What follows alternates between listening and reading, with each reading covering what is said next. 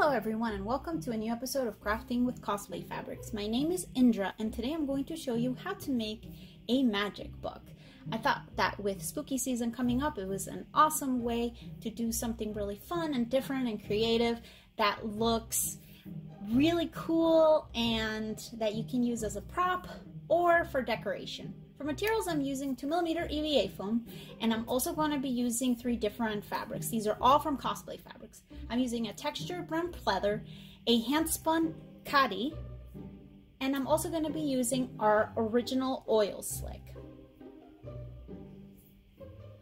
I'm also going to be using polyfill. You don't need a ton of this, so if you have just a little bit, that's okay. You'll also need a ruler, some scissors, a knife or a box cutter or X-Acto blade works, and some pens. I like metallic ones because they show up pretty well. I'm also using this EL wire. This is something you can buy online and it's remote controlled. And I'm also going to be using this shadow box. You can get any shape or any measurement to your preference. You don't need it, but I recommend it, is using nitrate gloves, and we're also going to be needing glue, hot glue and hot glue sticks, as well as contact cement glue. So first thing I'm doing is just measuring the shadow box, and I'm just doing the sides and the width of the shadow box. And I'm going to take those measurements, and what I'm going to do is just cut out the 2mm EVA foam to that size, and that's going to be the front, the side, and the back of the book, like the flaps. Then I'm going to do my design. Since I'm just doing squares, it's just straight lines, but you can do any sort of design. This is just to show you how to go about making this little proper decoration. So once I have my design, I just cut it out, and I cut out a smaller one, and that's going to be for that accent that kind of sits behind the very front flap. I just take apart the shadow box, and what I'm going to do next is kind of simulate the book pages using this textured fabric. This is why I love this khadi fabric. And I just need to cover 3 of the sides. So all I do is just make sure that all of the pins are turned in so nothing gets caught, and I just cut a strip and glue it right on. I'm just using hot glue for this.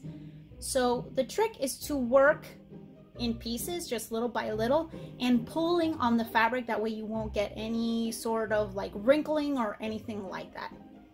And once I have all of the main sides glued on, then what I do is cut off some of the X's, not completely, but just so that it's not totally overlapping the borders.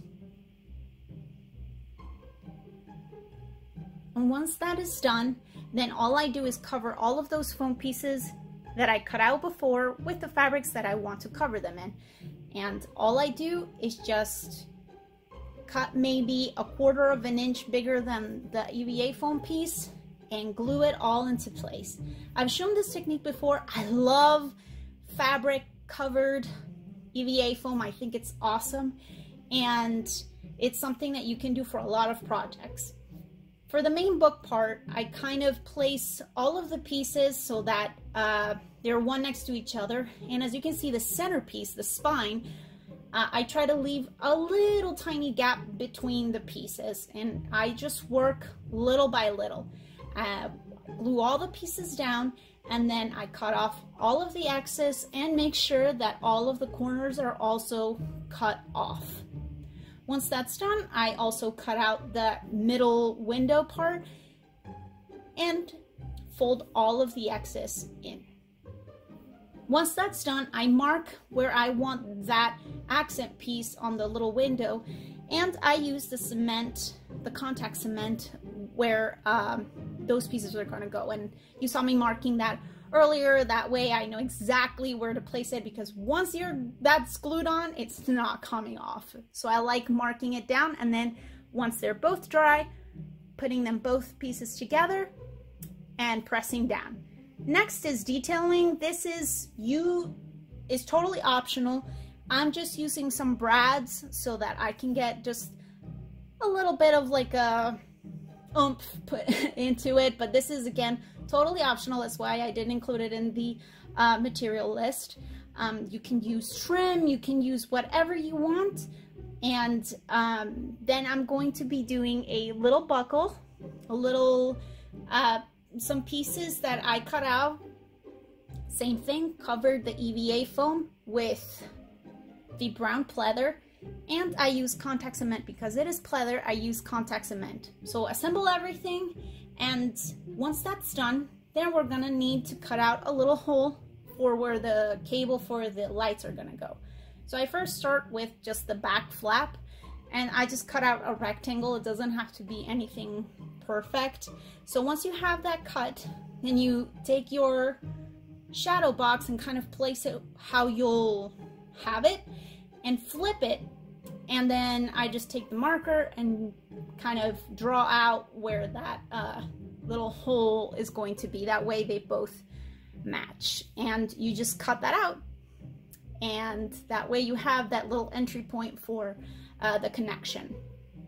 Once you have that, make sure that if you have any excess or anything on the fabric, that you just glue all of that down on that little hole that you cut out. This is why I recommend using gloves for this part. It's because that way you can clean your glass and put it in, and that way you won't have any smudges or any fingerprints or anything. That way it looks super clean. Next is just kind of stuffing the shadow box with some of that polyfill. And you don't need a ton, but you can kind of see if you want to make it really fluffy or if you want to make it really packed. Totally up to you.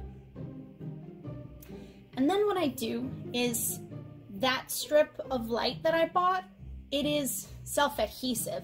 So I just work in parts and kind of tape it down, like remove that adhesive backing, and little by little kind of go in as much of a circle as I can without bending it too much.